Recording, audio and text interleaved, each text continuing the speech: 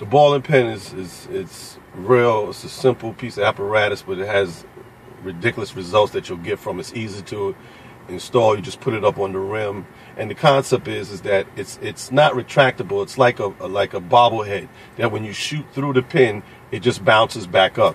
So you don't have to worry about it falling off the rim or it being stiff and knocking the ball back. The concept is that you shoot through the pin using the pin as a guide, like a target, and you shoot through it. And as you shoot the ball in the direction of the rim, you hit the pin itself, and that guides it into the hoop. We don't want you to shoot over the pin and go over the pin and into the hoop with a real rainbow type arc. With the shooting pin, when you're shooting free throws, you're following through with the right amount of arc, the right touch, and it shoot right through the pin, and the pin will fall back like a bobblehead and then reset itself.